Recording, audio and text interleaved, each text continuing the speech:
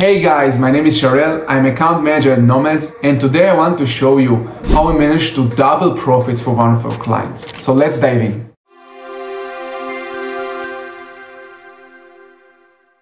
So guys, before we begin, I wanted to give you an explanation about the case study.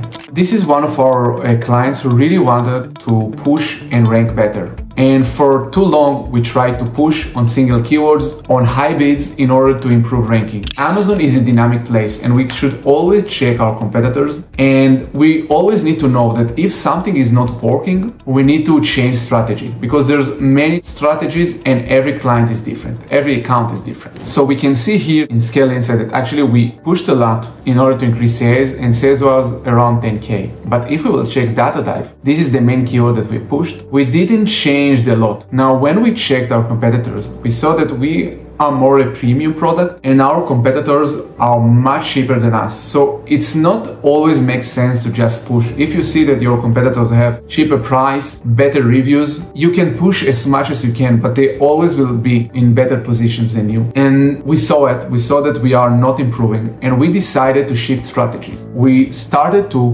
cut spend and actually sales went down. But if you can see the profits, we managed to increase profit day by day, almost doubling the profits, and the rank almost did not change. We did it slowly. We started to cut budget in the exacts. And another thing that we done, we started to implement some more broad campaigns and lower bids on exact. Now you can see that even though the conversion on exact is great because we have the specific keyword, the CPC is super expensive. And in broad, even though the conversion is lower, the CPC is much cheaper. So we created more broad, we started to lower the bids on the exact. We did it slowly, but in the end, even though sales went down, we almost at the same position in our keywords and profits went up. Now it's super easy to get stuck in a tunnel vision in Amazon and try only one strategy, only pushing high tacos, high amount of spend, but we always need to adjust. And we always need to see if something is working,